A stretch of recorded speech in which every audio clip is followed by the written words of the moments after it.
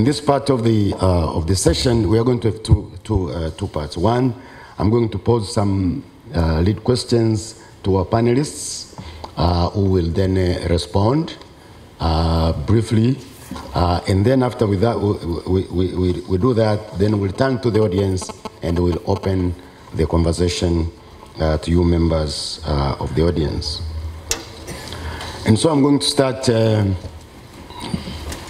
with His Excellency, former President William Mkapa, which in your keynote presentation, you have emphasized the point that member states are key instruments of building and taking the lead in building integration, just as they did during what you called the cooperation phase when we were fighting for independence in the region.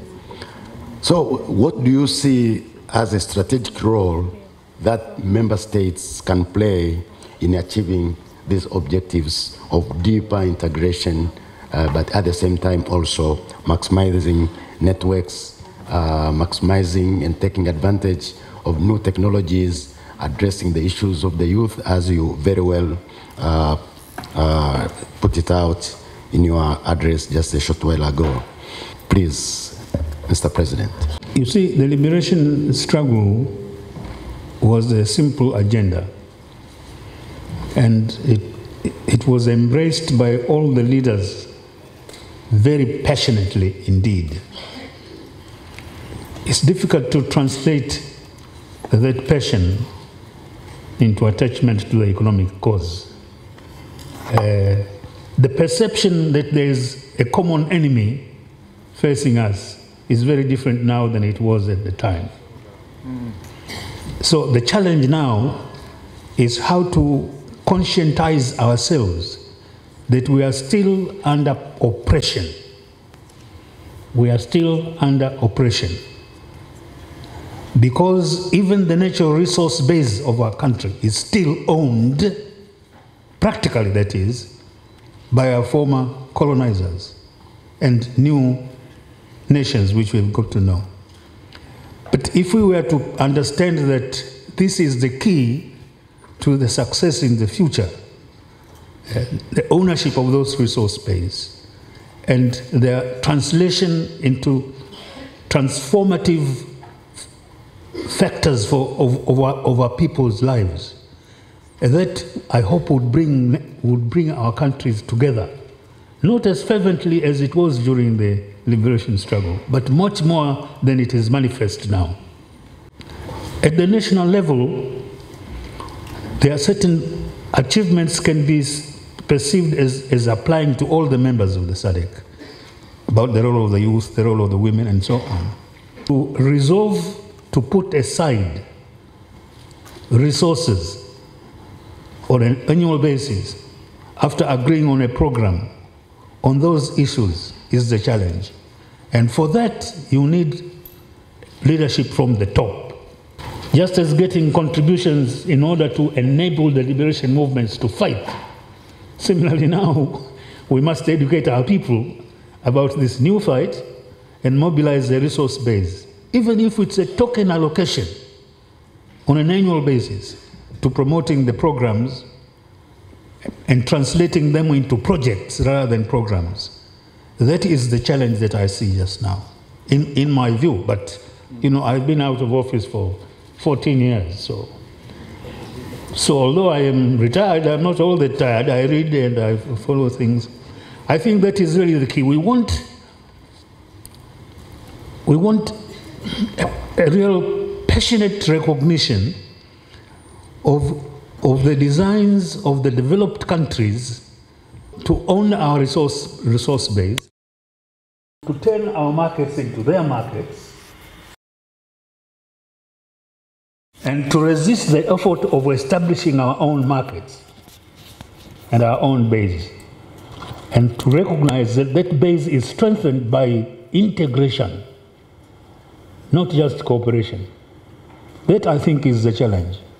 What would I have done? Please, I am 14 years older than I was at that time.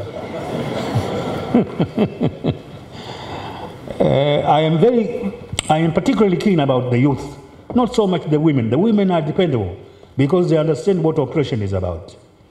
But the youth have not lived through the liberation struggle. They have not received enough indoctrination, if you like, of the present situation. And those must be very readily addressed,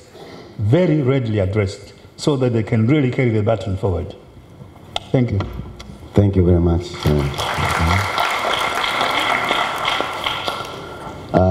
Excellency Dr. Simba Makoni, as former Executive Secretary of SADC for 10 years, what would you identify as your successes during that time? But also, what were the difficulties during those 10 years of your leadership? And also, in your opinion, where do you see SADC going in the next 10, 20 years? Thank you, ndugu moderator. President Mkapa, distinguished colleagues, let me take half a minute to thank the Uongozi Institute, SADC Secretariat, University of Dar es Salaam, for affording me the opportunity to come back home. I was last here 10 years ago. I arrived at 1 a.m. this morning, and in the 10 years that I have been here, I've heard stories about Tanzania's progress, but even in the dark of night, I could see things I didn't see 10 years ago. But allow me, before responding directly to your questions, to share a few reflections. Firstly, the link between SADC, the conference, and SADC, the community. The Lusaka Declaration was offered by heads of states and government to the peoples of Southern Africa. And the Windhoek Declaration was also offered to the people of Southern Africa. The cause of our efforts and the ultimate purpose of our effort are the peoples of our region. If in nearly 40 years our efforts are not yet touching the everyday lives of our people, then we have a lot of work on our hands. In 1990, we did a documentary to commemorate the 10th anniversary of the founding of SADC. And part of the documentary involved talking to so-called ordinary people. And I ran very quickly a conversation between the documentalist and a lady at the Makoni market in Lusaka in Zambia. It went like this: "Madam, do you know SADC?" "Yes." "What do you think about it?" "It's very important." "Why do you say that?" "Because my president goes there every year."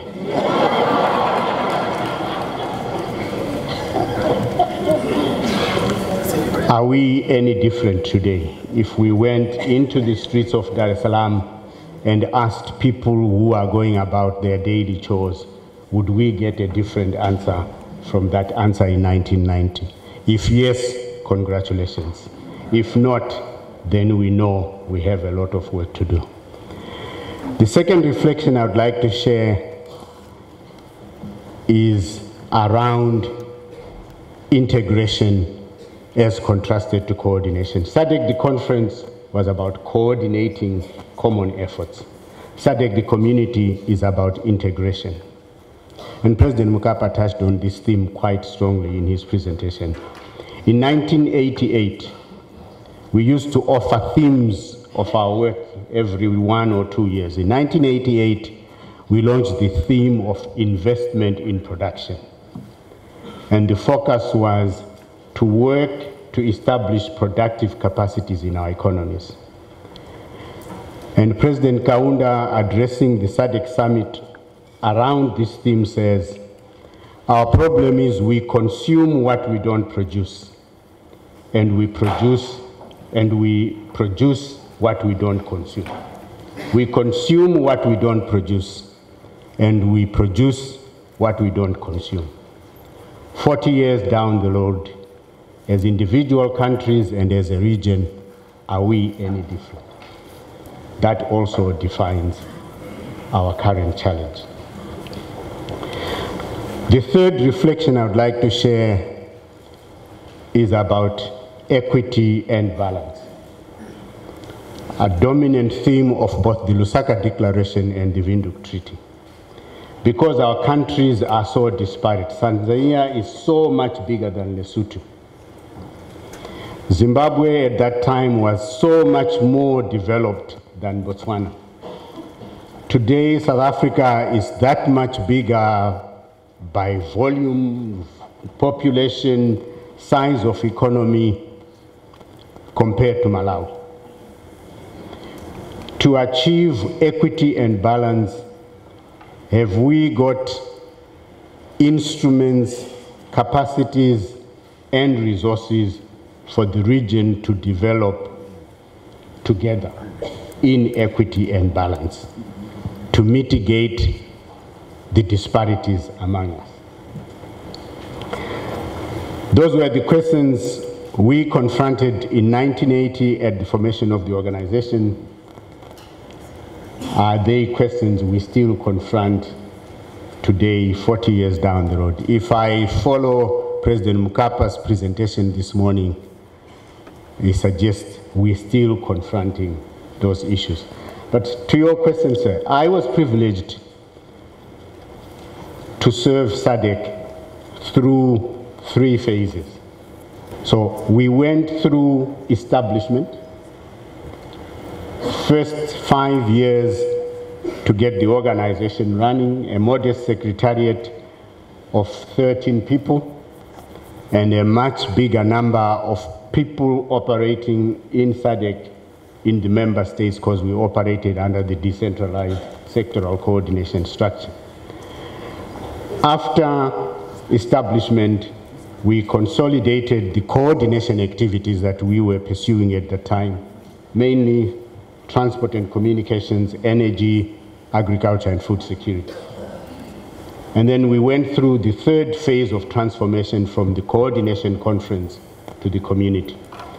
In fact, bringing out the Windhoek Treaty and its approval in 1992 was among the last activities that I executed as Executive Secretary of SADC. Whether they are achievements or not, I leave for you to decide. Thank you.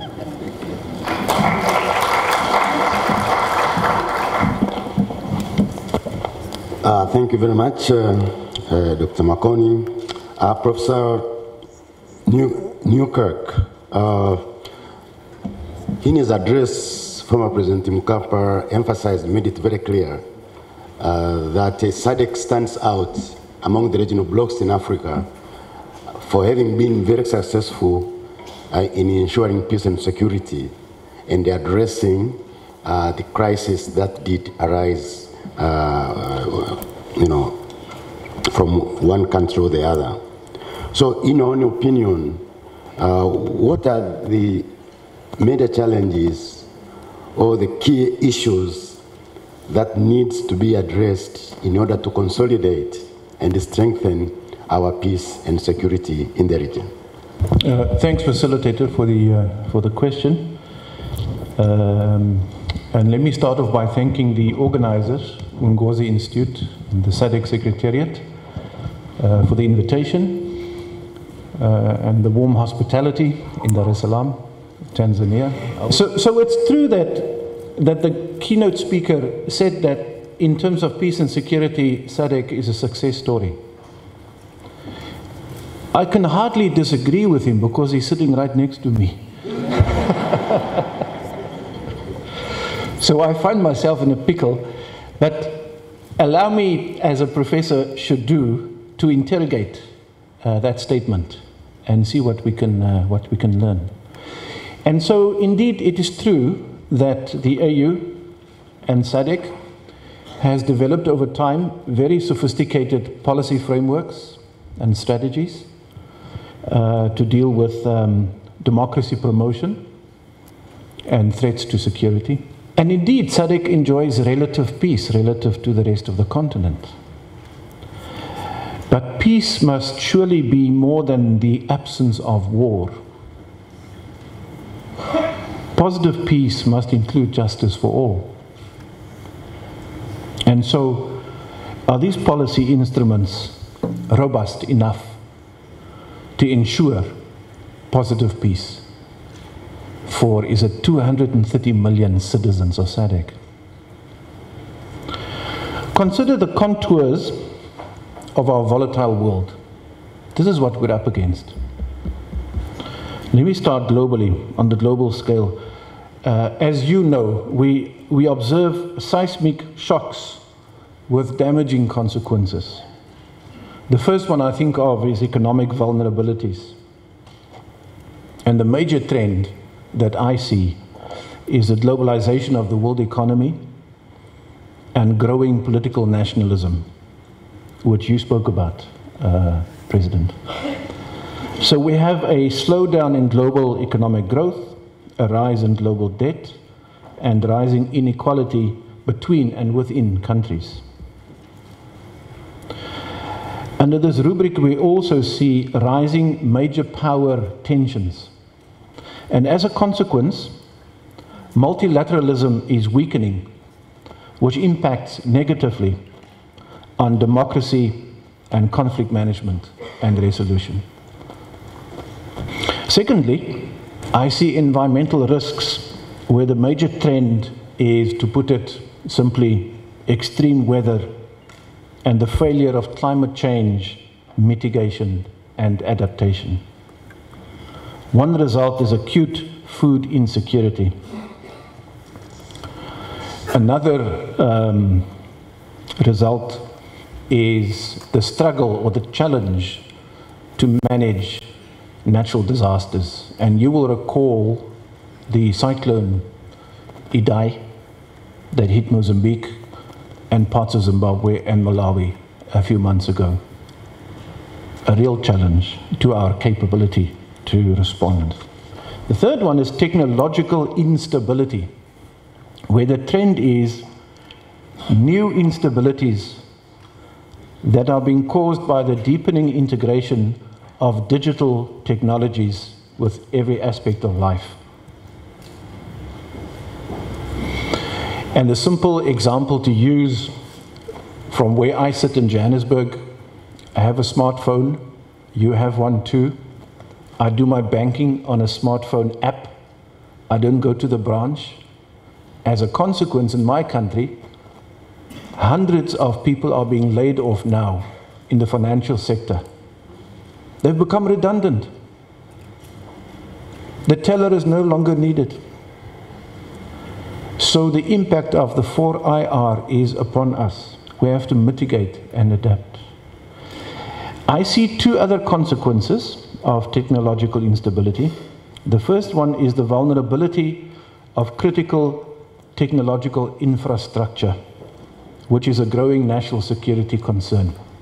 So we face cyber threats increasingly. And the second one is artificial intelligence, AI, enables the rise of media echo chambers and fake news. And in conclusion, I want to recommend some additional measures. First, I've got 5. First, review the SADC peace and security architecture in the light of these identified trends. There's a process underway, and I think they need to take into account those most recent, over the horizon, emerging threats to our sovereignty, to our well-being. Secondly, pay particular attention to the capacity of our member states to anticipate and respond individually and collectively to these challenges. This requires, in my view, a regional, homegrown, security sector review program supported by the Secretariat. The third one, rather than relying on external consultants, draw on indigenous African expertise in peace and security. This is an underrated or under-evaluated, undervalued relationship that we can improve on. My fourth recommendation is for SADC is create a research unit or a policy analysis unit in the Secretariat, perhaps at senior level, where its purpose will be to facilitate the generation and the dissemination of new knowledge. And then finally, allow me to say, facilitator, national and regional security must promote the interests of our people. It's as simple as that. If our plans do not address poverty alleviation, inequality and exclusion, SADC will fail. The challenge is clear. SADC needs a social compact with the people of the region to continue the journey towards the ultimate goal, which is freedom from want and freedom from fear. Thank you. Thank you very much, Professor. Mr. Teri, the keynote speaker, did highlight the role of the private sector and address the issues of partnerships with governments and other players to make the mission and vision of SADC possible. So what do you think are the constraints that the private sector faces in enhancing and deepening its role in building this integration? And what can SADC and the member states do to enable the private sector to fulfill its integration role? Thank you very much, moderator. Maybe before going into that, I'd like to appreciate a very powerful and very informative lecture by Your Excellency President Mkapa, and as well as my sincere appreciation to the organizers, Uongozi Institute, the SADC Secretariat, and the University of Dar es Salaam. And thank you very much for putting me on the spot, because you have put me in a stage with everyone who has dedicated their lives and career to the development in SADC. Then you invited someone who was not even born when SADC was operational. But 4 key points. I think the key pain points for the private sector are infrastructure, skills, and to a large extent the issue of quality employment. You have an issue of finance, which is caused by savings. And the last bit that I'll talk about is fairness. And infrastructure, I'll just give you one particular example. It costs around $4,000 to transport 1 container of tobacco from Malawi to the port of Nacala by road.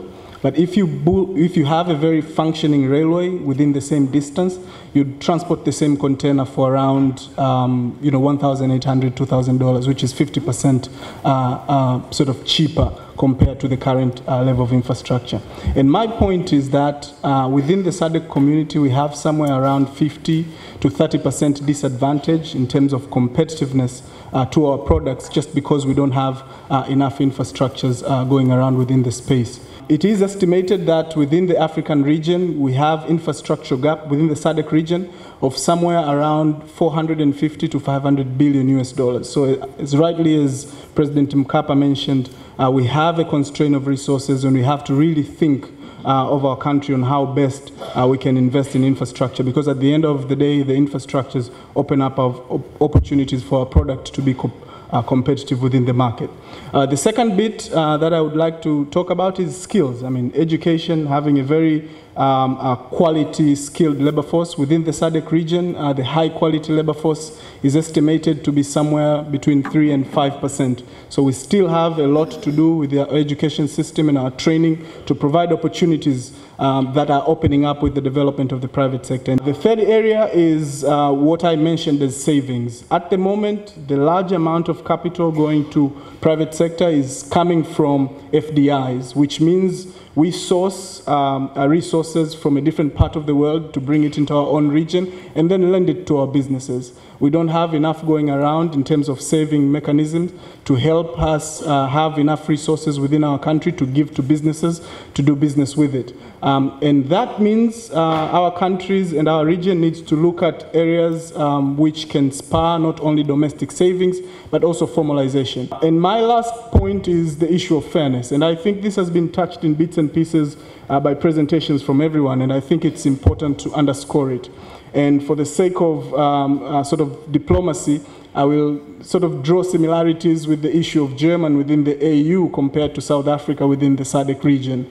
And not to say that we should prosecute our brothers for making headway, but I think that there is an important dialogue to be held with respect to fairness of economies as well as the private sector within the region in a way that encourages everyone to join into the opportunity that the SADC region provides.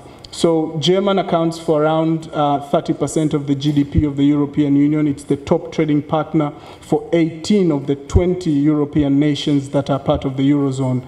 They lead in everything, I mean, not only in manufacturing, in terms of productivity, in terms of exports outside the EU and trade within the EU. And in some ways, the European Commission has a role to see how you can regulate and provide opportunities to other countries that are much smaller and have a different economic structure compared to what the dominant player has within that particular bloc. And this is a homework for us within the SADC region on how we encourage other member states through not only fiscal policies, but also monetary policies and other initiatives to make sure that we bring them into the board for them to enjoy the benefits that the SADC region would provide. So in the ballpark, I see a very positive future for the private sector within the region, a lot of opportunities with respect to infrastructures opening up, and I think that we're heading into a bright future with respect to private sector participation in the region.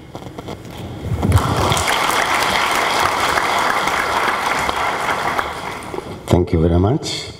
Okay, we are going to end this session as we started it by calling on former President Mkapa to address this question, which is, as we all know, in 1964 in Cairo, there was what people have described as a big clash between two giant leaders of Africa. That is the late Kwame Nkrumah, then President of Ghana, and President Julius Kambarage Nyerere of Tanzania, on the modality of integration, whether it should be an Africa must unite now, as called for by Kwame Nkrumah, or it should take a gradual approach, as was called for by Mwalimu Nyerere. And 50 years on, I want to ask former President Mkapa, with insight, was regional integration this gradual approach? Was this the correct approach to African unity? Could we have moved faster with the other approach as called for by Nkrumah? President Mkapa, please. Mr. Moderator, you are determined to crucify me.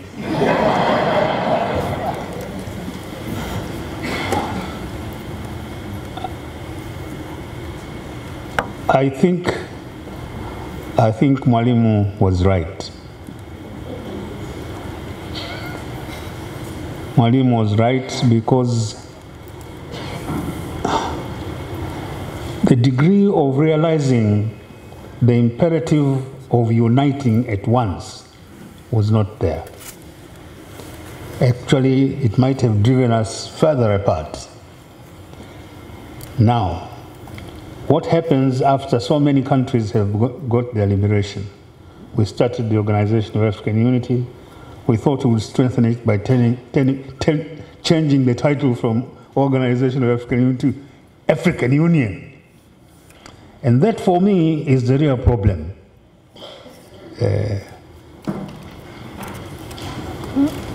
We believe that exhortations are a substitute for concrete programs and their implementation and their review.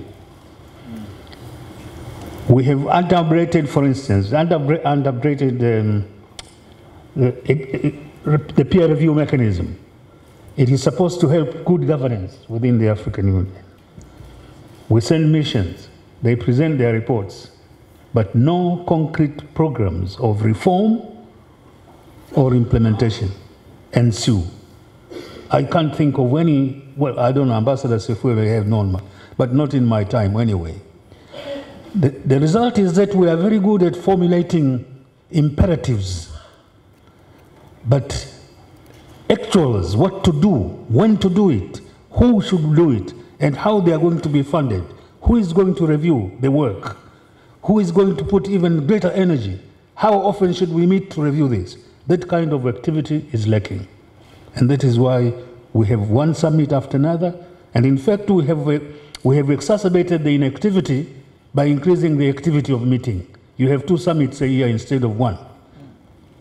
So the other point is, we think that by structuring our efforts along the lines of the developed countries, such as the European Union and so on, we think that once we have those structures around, we have made progress. Structures are not a substitute for practical results. I think it is Simba, I think, who said that we must realize that these countries are different, both in the endowment of natural resources, in the history of their liberation, in the size of their populations, and so on. Meeting to take cognizance of that and evolve a common vision and a common program of implementation, a timeline, is not happening. It's not happening. And I believe that is the biggest challenge. And it will be a challenge even for SADC. I happened to be press secretary to President Nyerere when he was leading the Southern African development liberation struggle. He and his colleagues were the frontline states. If there was a major development adverse to the liberation struggle, or to the liberation wars, he would call a meeting of his colleagues, and his colleagues would leave everything, put everything aside, and come to meet within 24 hours. That is the kind of seriousness, the kind of passion, the kind of commitment that can produce results which will be noticeable and mobilize the population to be behind your development endeavors. That is something we must strive for. But otherwise, as I said, our people will see us as the political elites who meet very regularly, praise one another, issue documents, and say, sir, that's all.